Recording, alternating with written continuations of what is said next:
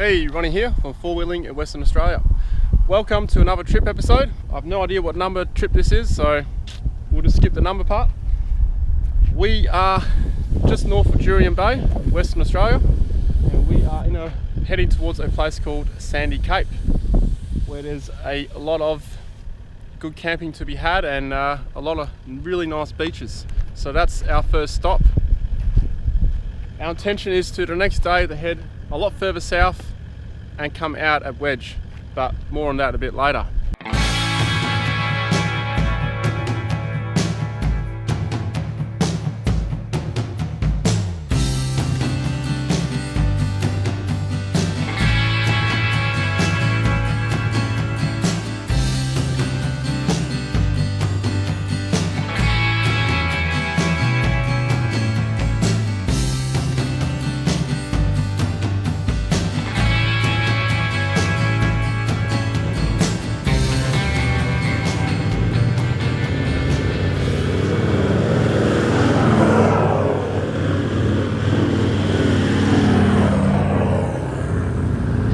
We've arrived at the coastal tracks now, and this part of Sandy Cape I've never been to, and it's quite exciting to check out.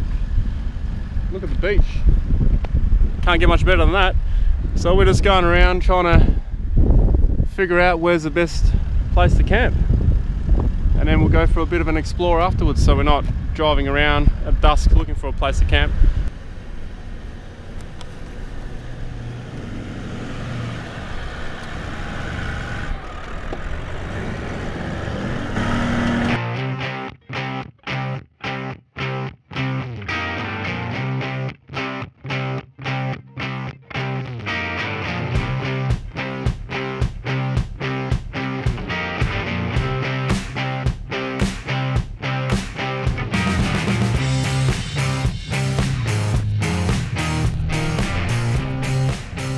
As you can see, this track here is completely windswept. We encountered a lot of this on day one. This is a perfect example of getting out of your car and checking before you drive it, because if you take this on the wrong angle too fast, she's going to tip over.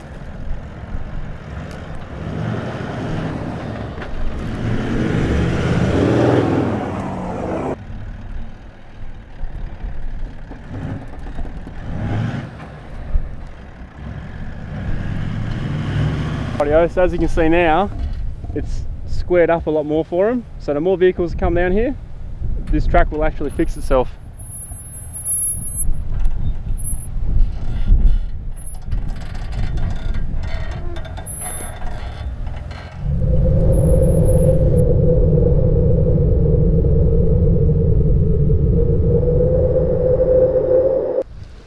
Here we are having lunch. We're still looking for a good camp spot. We found a few potential good spots. This part of Sandy Cape I haven't been to before, and it's a bit weird I haven't. So we're just relaxing now, pretty much finished lunch, and we're going to head a bit further down the beach and check out a few other points of interest which we found with the drone a bit earlier. So we'll see how we go.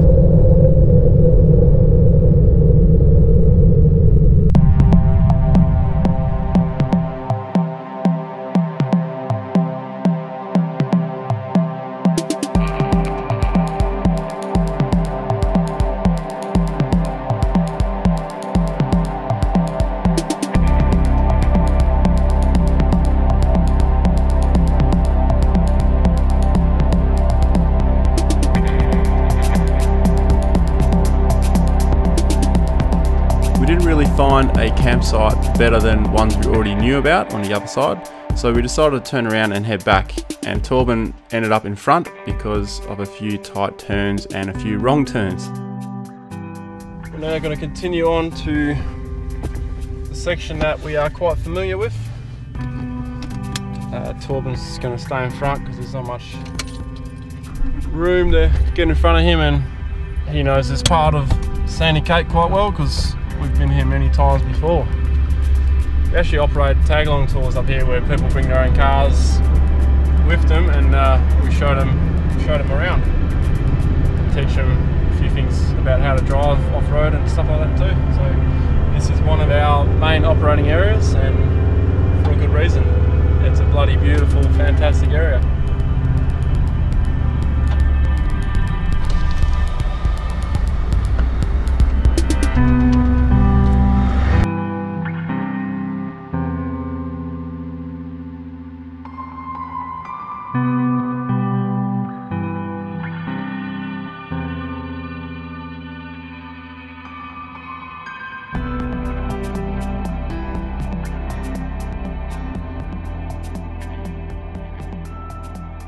Run you quickly through the camp setup we got. So at the moment, this is Brian's setup. He's behind the camera at the moment. There's only 3 of us here. Hopefully this is enough light. So that's his awning tent. Awning tent, yeah? Yes. Awning tent, all right. Nice cozy little room there. And then over here, the chair. Here, I'm in the swag again, always in the swag, unless I'm with the family. We got all our cooking stuff set up here. Before we get to the cooking stuff, let's go over to Torben. How you going, mate? Good, yourself? Long time no see. Yeah. You gonna sleep like this tonight, are you? Possibly. Yeah, it's pretty warm. It is warm. No fire tonight, unfortunately. Fire ban, so you got to respect the fire ban. There's been a lot of fires around lately. We don't want to start another one. So Torben's in his swag, and you're set up there with your fridge, all your beverages. Oh, you got Jim and Jack today. Yeah. Jack's nearly gone. No Sally. No Sally. No Sally. Righto, and tonight we are going to be cooking on 2 different things. So I'm going to do a roast in the barbecue, and I'm going to throw that on soon. So you probably see that on the screen. And Brian is trying this new Coleman Gladiator. Is it called a Gladiator? Well, it's called a Fire Night. Gladiator series. Fire Night. Fire Night. Coleman. Fire Night. Fire with a Y. And this thing here, apparently, well, not apparently, it works on the wind. So if the wind comes in from the side, it's supposed to help with cooking. So we'll check that out. The barbecue does like a circulation thing, and here is like a gap on the side, so that's going to have a pork roast in it, and over here you're going to have hamburgers. Yeah, is that right? Hamburgers and some Kranskis we're going to chop up. So I'm getting hungry just thinking about it.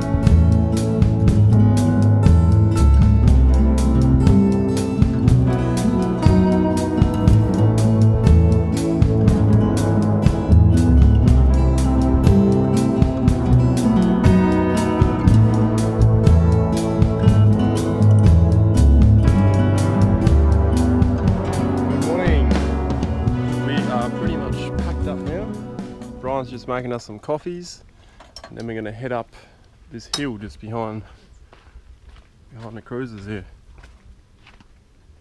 So we're going to start the morning with a bit of a mild rush.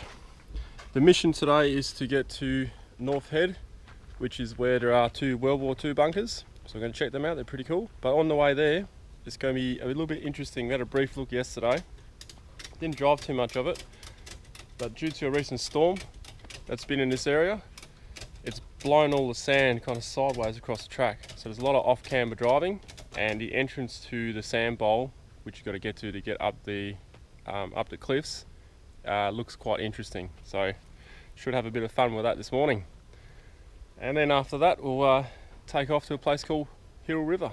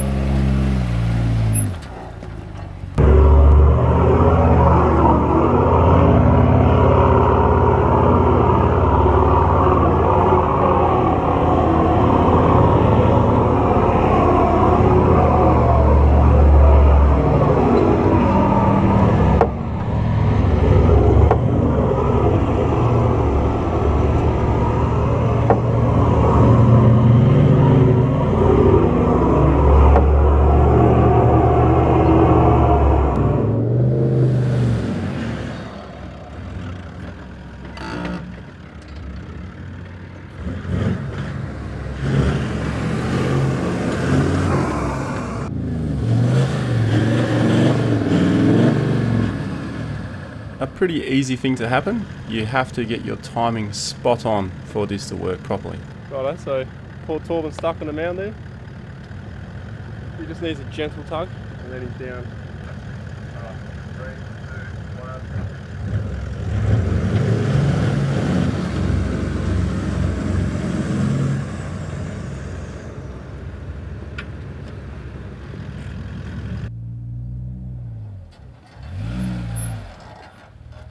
Oh, we shouldn't have stopped.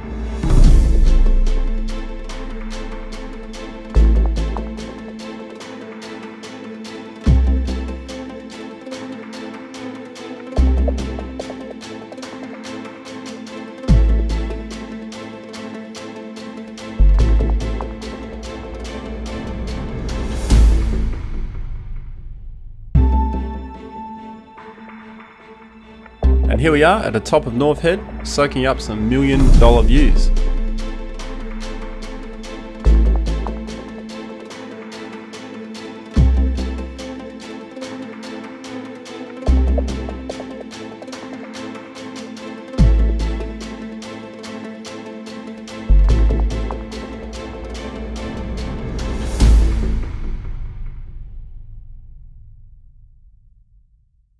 This is a close-up of that pinnacle you saw, which is a memorial for Robert Murray Bartle, It was taken by a great white in 1967.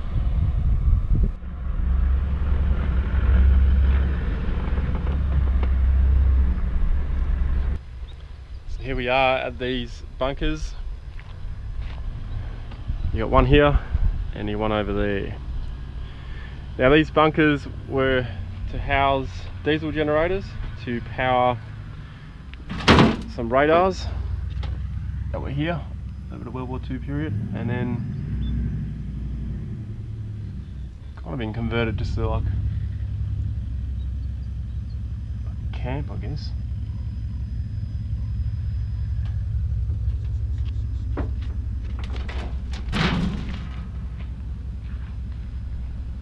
It was then time to hit the tracks again and get back out of that sand bowl which Torben got stuck on before, and head towards Hill River.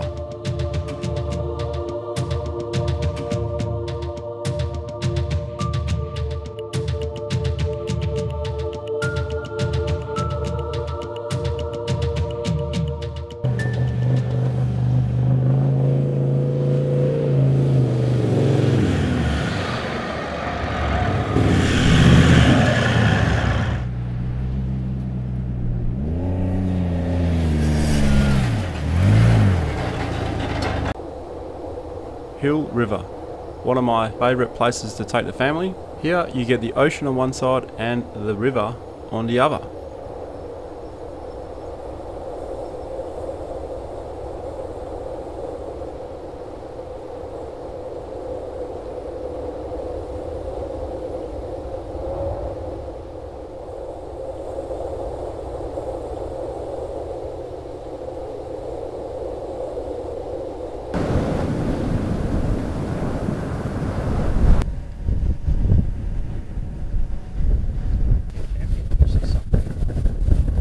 After a bit of relaxing time and lunch of course, we then headed south towards the town side of Cervantes, taking the coastal tracks and the beach of course.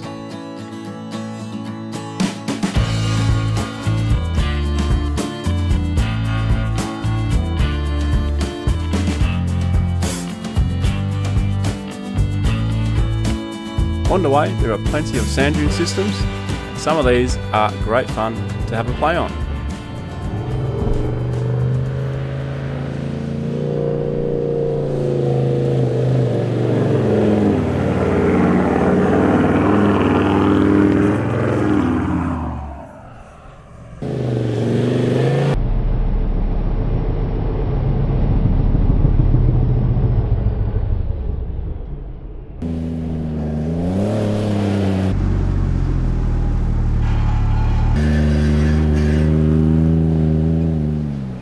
After a bit more driving, we arrived at this beach here. This section you can only pass at low tide, so we took advantage of exactly that.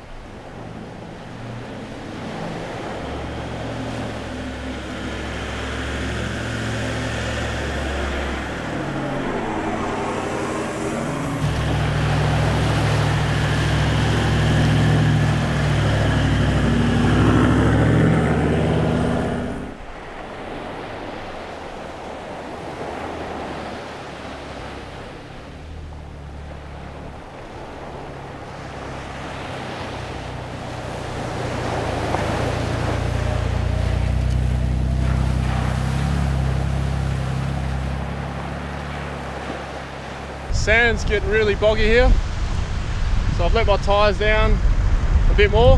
I didn't really have beach pressures, so I was on 20, 25, 20 front, 25 rear. Now I've lowered them to 12 front and 16 rear. Hopefully that'll be enough to get us the last bit away. We're pretty close, but I'm not sure what's up ahead there, so I'm going to drive up ahead solo and see if it's passable first. We opted to get off the beach temporarily because it got really boggy and really narrow up ahead, and then we got back on the beach and headed towards Cervantes.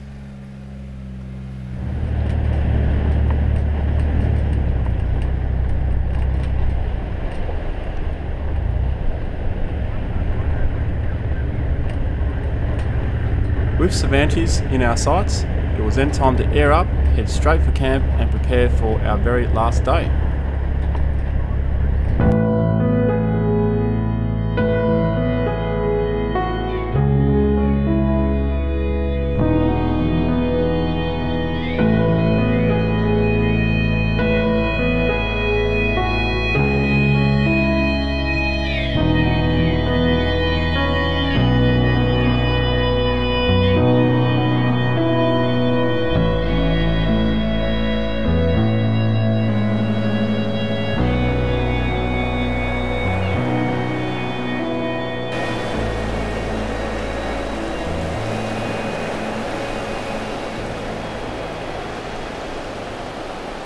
Good morning, it's day 3. We left really early this morning, done a lot of driving, and we are halfway between Grey to Wedge. We're heading south towards Wedge. Because we got up extra early, a bit dark to cook breakfast, so we're having a bit of a breakfast on the beach.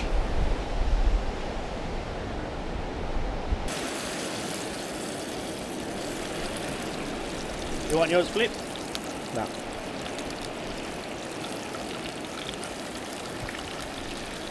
This morning's mission is to head south to the dunes. We'll make our way through the sand dunes. It's quite a decent sized system, probably take us a good couple of hours, maybe even half a day, depending on how bad the windswept the dunes are. Sometimes it can be quite a bit of a maze to get through. And then head down to the Wedge settlement, down to the point where the island is, and have a bit of relaxed time before we end the trip.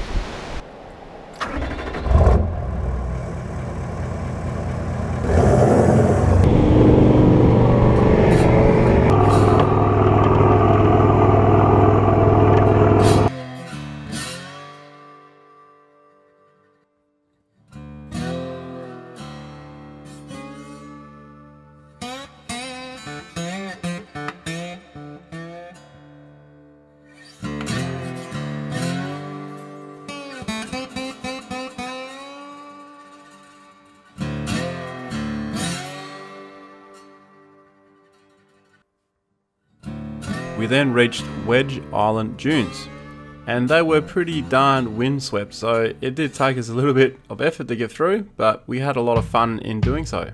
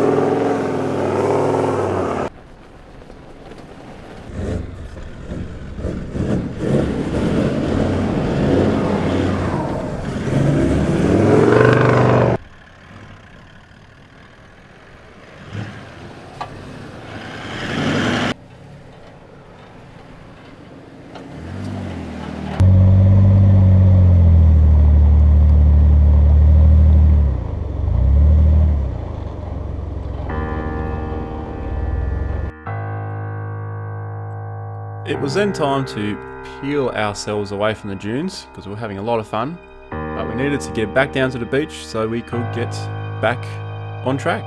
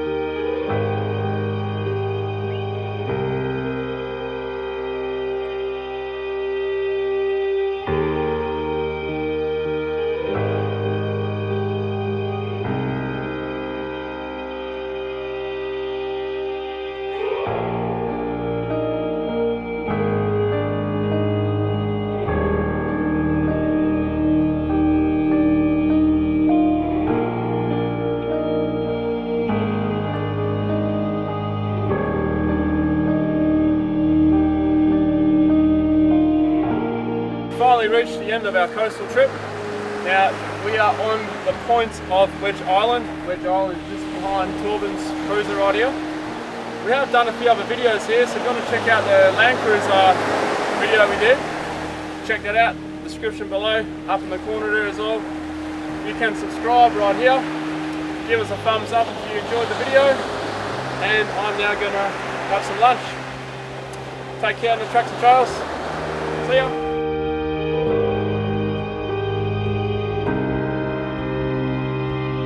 If you can't crawl it, you can't drive it.